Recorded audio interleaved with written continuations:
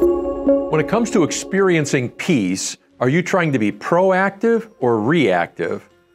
Hey friends, it's Pastor Mike from Fellowship Church. Always enjoy connecting with you midweek. I hope you had a wonderful Memorial Day weekend, and I hope you took some time to remember those who passed away and gave their lives in sacrifice for our nation. That question for you again, when it comes to experiencing peace, are you trying to do it in a proactive manner or a reactive manner? Hey, if you know the book of Psalms is literally a book of some songs and poetry and other writings. A lot of it just comes straight from the heart, the outpouring of a heart from someone, David, Moses, somebody else. There's 150 Psalms in the Psalter, in the book of Psalms. And one of the more common Psalms is called Psalm 46. It's 11 verses long, and it begins with these words: God is our refuge and strength and ever-present help in times of trouble. We like that psalm, and it's got some great phrases in there. But the psalm was originally a song. In fact, it begins with the words, "For the director of music of the sons of Korah, according to Alamot," which we think was the song they were, the music they were tying it to, and then it simply says a song. So they were singing this in church in David's day.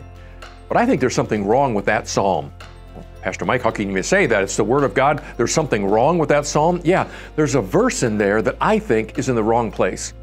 Because if you read Psalm 46, it begins with the God is our refuge and strength and ever-present help in times of trouble. And it goes on to explain some really awful things that may be happening in their world.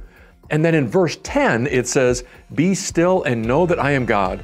I will be exalted in the nations. I will be exalted in the earth." And that verse may sound somewhat familiar to you. When years ago, there was a song that was called "Be Still and Know."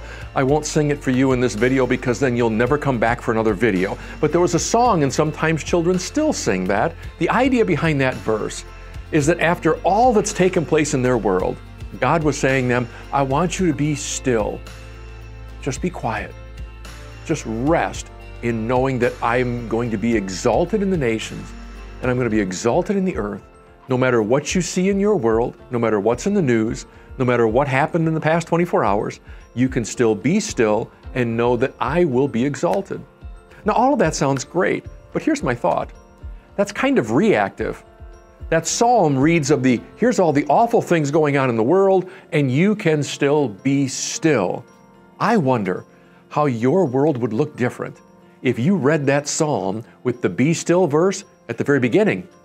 Wouldn't it be awesome if God were saying to you, hey, before I even talk about what's going on in your world, I want you to know that you can be still. I want you to know that in a quiet moment, you can recognize that I'm currently being exalted among the nations, and I will also be exalted in the nations, present tense and future tense, and I will be exalted in the earth. That's God's way of saying, I want you to be still right now. So here's what that might look like in your life. You get out of bed in the morning. You turn on the news. You pull up your social media feed. You're messing with the kids, or you're making that phone call off to somebody who you talked to yesterday, and already your anxiety level is starting to go up, and then you're reminded to be still because God wants you to have peace. Friends, that's reactive. I wonder what your life would look like if at the very beginning of your day, before you encountered anything else, you could say, I'm going to be still today. Because I know that no matter what's going on in this world, God is being exalted among the nations and in the earth. And then, when the kids get up, or when you pull up your social media feed, or you turn on the news, or you make that phone call to the person you spoke to yesterday as well, and still things aren't so good, now you can interpret it through the lens of saying, God's going to be exalted.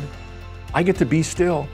Because God is still a refuge and strength. God is still in control. I'm going to interpret my entire day through the lens of knowing that I get to be still.